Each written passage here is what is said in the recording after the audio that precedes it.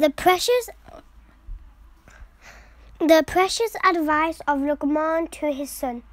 The Prophet ﷺ said, the religion is nasiha. Nasiha means sincere advice.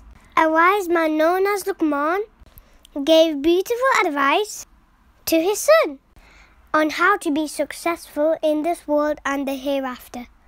His advice should be used by any parent wanting to raise a child in the light of Islam.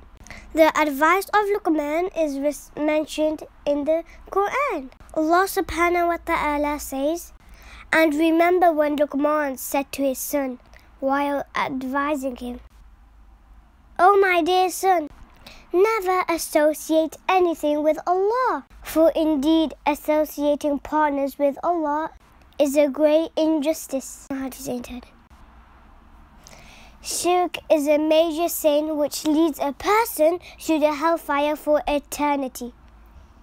If anyone, including your parents, pressure you to do the shirk with Allah, then we are not allowed to obey them. Allah states in the Quran, and we have commanded people to honor their parents. Their mothers bore them through hardship upon hardship, and their weaning takes 2 years. So be grateful to me and your parents.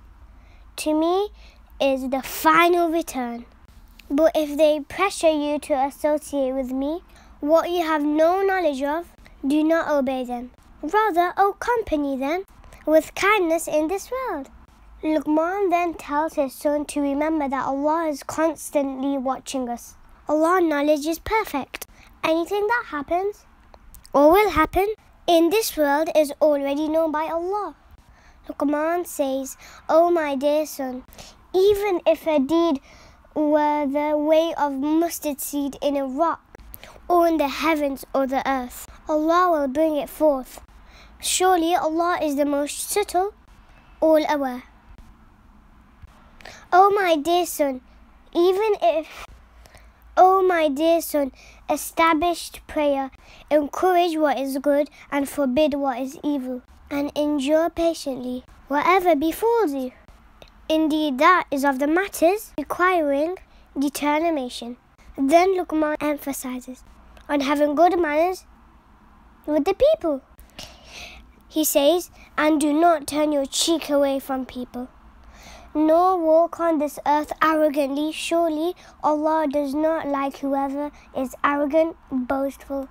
Allah subhanahu wa ta'ala appreciated the advice of Luqman and says, indeed we bless Luqman with wisdom, saying, be grateful to Allah, for whoever is grateful, it is only for their own good, and whoever is ungrateful, then surely Allah is self-sufficient and praiseworthy.